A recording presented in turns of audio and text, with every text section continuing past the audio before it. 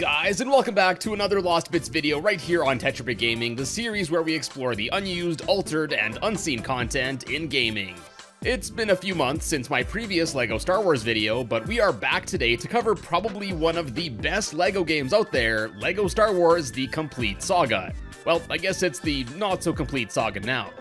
Now, although this game is like a pseudo-remake of the first two games in the series, there's actually quite a bit in this game in the unused content department. So let's get to it. Slash up that like button, let's head back to the toy galaxy far, far away, and find some more lost bits. Alright, so to start, there are a whole bunch of unused levels left over unused in most versions of the Complete Saga. Now, just like in my previous videos on this series, in the interest of time, I'll be skipping over some unused rooms with less notable differences, and I'll just be focusing on some of the more interesting ones. But as always, if you'd like to see all of them, head on over to Linterni Gamer's video, which I'll have linked for you down in the description. Anyways, firstly, there's a leftover early version of the main hub cantina area. There are several versions of it left over, but we'll be focusing on the one with the most changes listed as Gym Test A. It's mostly the same here, but there are a few changes to note. For starters, the doors don't function properly, and in the Episode 1 room, there's actually a portrait of Qui-Gon Jinn instead of R2-D2 as is seen in the final release. Since R2 is seen in pretty much every episode, I think giving Qui-Gon a bit of a spotlight in this room would have been a really nice touch. Furthermore, there are cups thrown all over the place, and even floating mid-air. I guess maybe someone is practicing using the Force or something. Many of the icons at the shop appear to be early placeholders, and as you can see, collision is also kinda bonkers here. The outside court area here is also much less finished, as some objects seen in the final version are lacking. There is no door here yet to open to find the little cart thing, so I guess that must have been a later addition. And then the force field here also doesn't have the models for the things that emit it, and the control panel is also missing a few parts as well. But probably the most interesting difference in this early stage, however, is the existence of this hat seen hanging above the entrance to this door. And this hat is, of course, the iconic one belonging to none other than Indiana Jones. Now, we'll come back to this more in a bit, but although Indy did end up being an unlockable character in the Complete Saga, this hat being above this door suggests that this might have once been planned to be the entrance to a bonus preview level of LEGO Indiana Jones, which was the next LEGO game to be released after this one. Then next, following Gym Test A, naturally we got Gym Test B, and as you can obviously see, this appears to be an early version of the Anakin's flight level that was reimagined in this game after being scrapped from the original LEGO Star Wars game, as we covered in my previous video.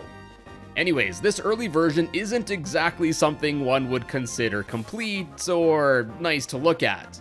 There's no skybox, no enemies or items, and a severe lack of textures almost everywhere. That said though, at least it still plays relatively okay. Then similarly to this, there's also an early version of the Coruscant chase stage that too was reimagined from LEGO Star Wars 1 here, listed as Luke Test.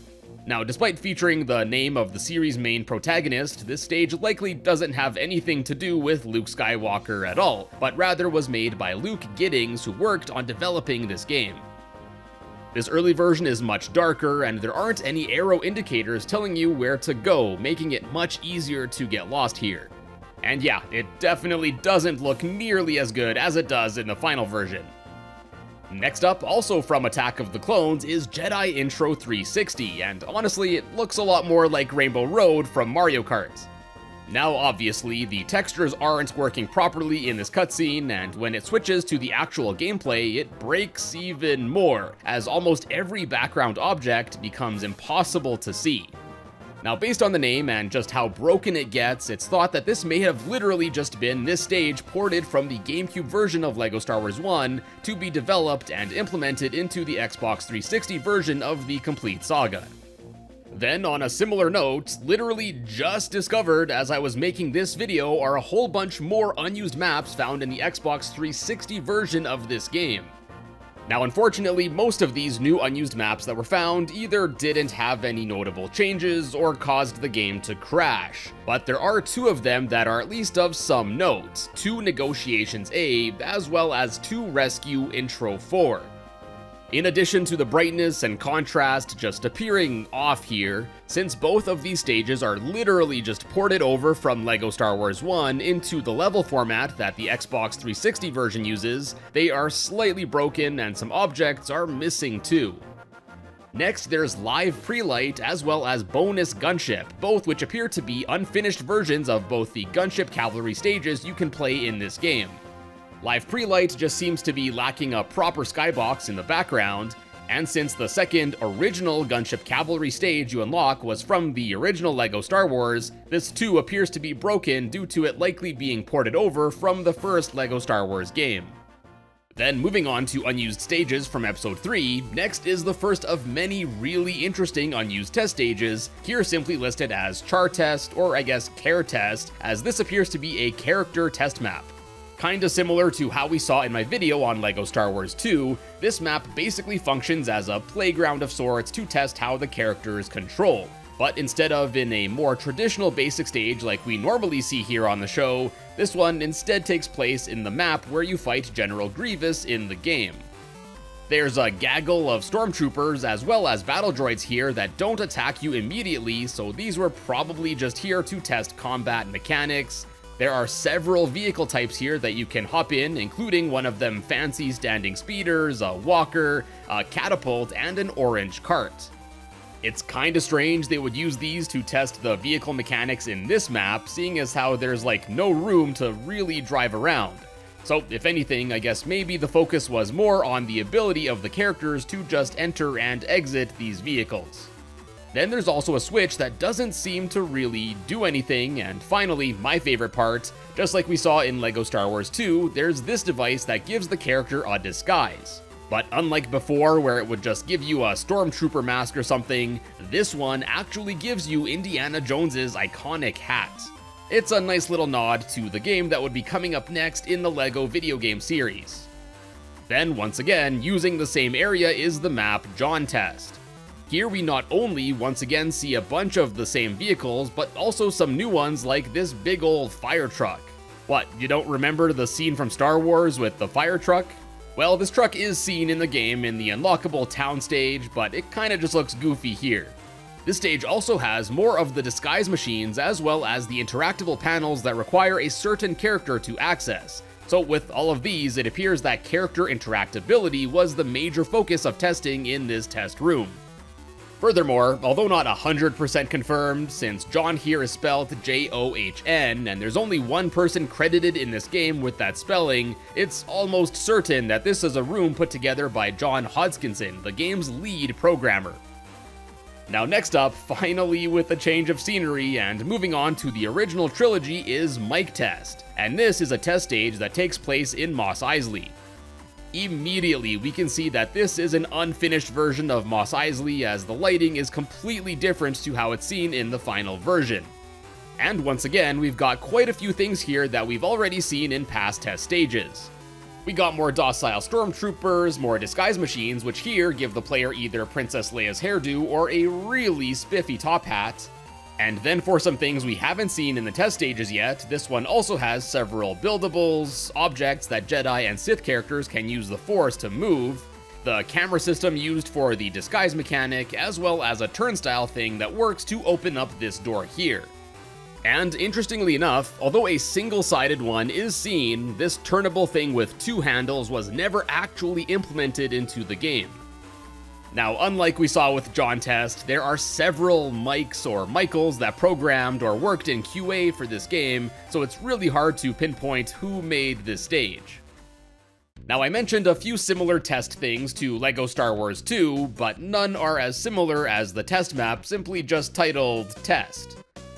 This map is actually almost a complete copy of a test stage from LEGO Star Wars 2, with the only exception here being that several stormtroopers were added and scattered all over the place. Unfortunately, not really anything else here that I haven't already covered either in my previous video or in this one. Then next up is Glyn Moss C, a word mixture of Glyn Scragg, who was a programmer for this game, as well as Mos Eisley. And yes, we're back at Mos Eisley, but this time inside the cantina where a bunch of lasers are shot at you by ghosts? yeah, here the lasers just appear to come out of nowhere. It's honestly pretty weird. Then, guess what? We got yet another test map, this time titled Jez Test, and here, in addition to the same vehicle set we've seen in prior maps, there's also some flowers, some basket things, as well as several cubes in different sizes. And there's also this rope that the player can use to swing between these two blocks. Now apparently, this test map was very likely used to test object data that was later on used in LEGO Indiana Jones as well as LEGO Batman. Then, very similarly, there's also Anim Test, which takes place in a less than textured area. Here too, we can see a few mechanics that aren't present in the final build of this game, but were seen in later releases, including swimming, as well as the ability to pick up and carry objects. It's pretty cool to see that the developers were already working on stuff for future games before this game was even finished. And lastly, and probably the most notable of all the unused levels in this game, is Helen Test 2, likely named after Helen Kershaw, one of the lead animators of this game. And this stage actually appears to be an early version of the Lost Temple stage from LEGO Indiana Jones. I briefly mentioned it earlier, but let's crack into it now. So basically, there are a few things left over in LEGO Star Wars: The Complete Saga, such as the LEGO Indiana Jones hat above the door I mentioned earlier, as well as a scrapped character we'll come back to later, that suggest that at one point in development, the plan was to feature a bonus stage in the game where players would get a sneak peek into the LEGO Indiana Jones game, which was upcoming at the time. Pretty much like how in the original LEGO Star Wars game, players could unlock a teaser stage of the intro to Star Wars Episode 4. Now ultimately, apparently due to the developers not being able to get permission to include a level of this nature in the game, just a trailer for LEGO Indiana Jones was added in the bonus room instead. Anyways, back to the Helen Test stage, we can see that although it looks somewhat developed, there are still several objects that appear to lack proper textures, collision is pretty wonky in some parts, and stuff like the water here isn't even visible, so this stage definitely wasn't finished. Although this map is pretty short, just like the teaser stage in the original LEGO Star Wars game, something like this would have been awesome to include in the game and definitely would have gotten more people hyped for the Indiana Jones game, at least more than just a trailer and Indy as an unlockable character. Additionally, there's also a very much unfinished cutscene meant for this level found kicking around in the files as well. Wow, that was not only a lot of unused levels, but a lot of unused test stages to boot. If you've been around the channel for a while, you know I love me my test stages, so it was really cool to see so many of them here, and they were all pretty interesting too. Next up, there's actually an unused item that was discovered in the game only recently. Now, I don't know how to describe this thing, but to me it looks like some sort of remote control device or something. Now, when picked up by a character, it acts just like the regular power-up orb, so it's thought that maybe the power-up orbs were planned to initially look like this, which honestly I think would have looked way more unique than just an orb. Next up, let's talk unused audio stuff. First up, heard in the unused early versions of the Cantina are otherwise unheard audio tracks from Dexter's Diner.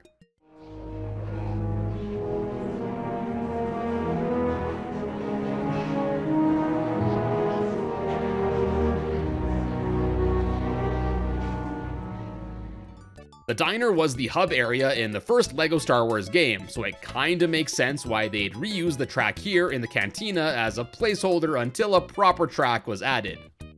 And then, related to the scrapped Indiana Jones stage, there are also several unused audio files associated with it that have been left over in the game too. Now, unfortunately, playing these here would absolutely get this video copyright claimed, so if you'd like to listen to them, I'll kindly direct you to the Cutting Room Floor site, which I'll have linked for you in my sources down in the description below.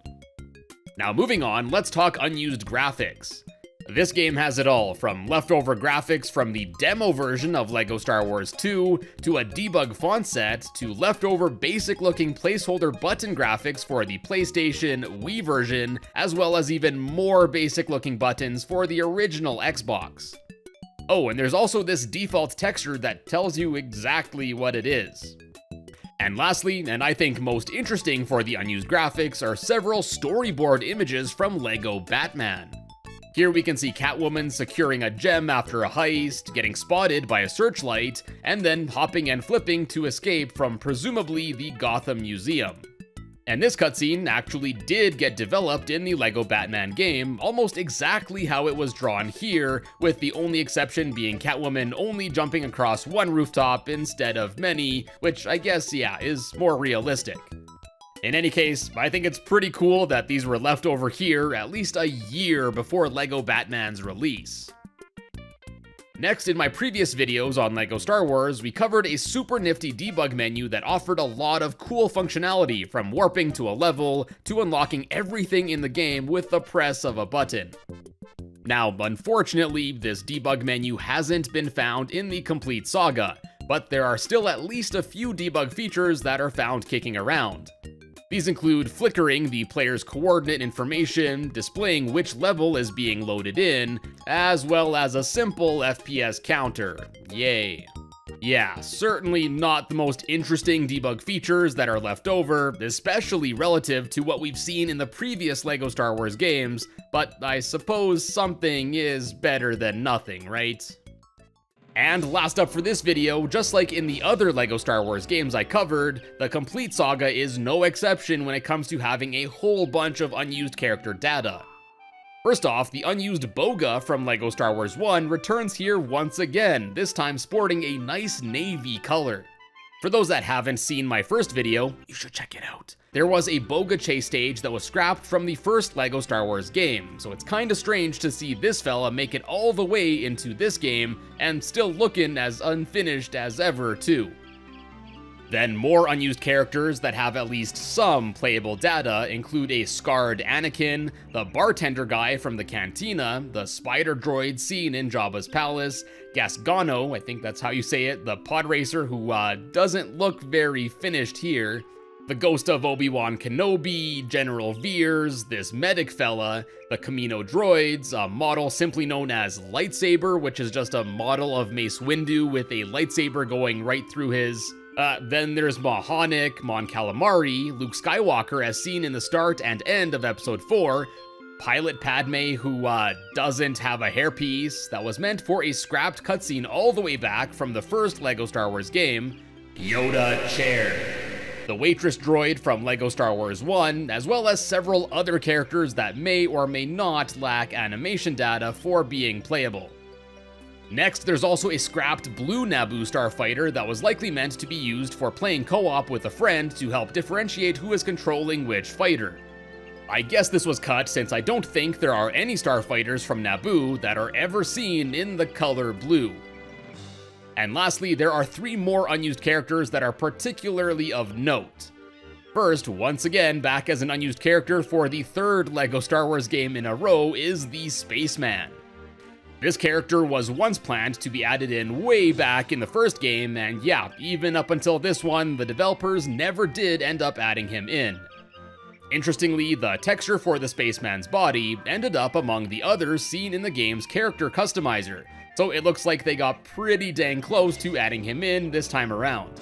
I think it's really too bad he wasn't added, because this would have been a really cool reference to LEGO's past with their older sets. Then next, oddly, is an unused character listed as Sansweet. And this actually isn't a character seen in Star Wars at all, but based on the name and likeness, it's likely this character was modeled after Steve Sansweet, the president of Rancho Obi-Wan, a Star Wars museum home to the world's largest collection of Star Wars stuff. It's currently unclear why this character was made. Was he friends with some of the developers and this was some sort of inside joke? Were they actually just gonna model him into the game because of his large collection of Star Wars stuff? Currently, it's not publicly known, but hey, who wouldn't want to be an official character in a LEGO Star Wars game? And lastly, to wrap a nice bow on all of the unused Indiana Jones stuff, there's a scrapped Hovito tribesman character that was planned to be seen and playable as the 2nd character in the Indiana Jones teaser level that, as we discussed, was also scrapped from this game. Once again, I think it's really too bad this character wasn't implemented alongside the teaser level, but still really cool that the developers left him kicking around so he could still be at least somewhat modded in to be playable. And my friends, that'll wrap things up for LEGO Star Wars, the not-so-complete saga, and I hope you enjoyed. I'd like to give a huge thank you to Linterney Gamer, who was incredibly helpful with making this video possible. Also, I know in previous videos, many of you mentioned in the comments other LEGO games that you'd like to see me cover. So yeah, keep letting me know which ones you'd like to see, and maybe I'll circle back to them sometime in the future. Till then, check out some of my other Lost Bits videos, and be sure to subscribe to the channel to find your way back in the future. And as always, thank you so much for stopping by, and I will see you in a bit.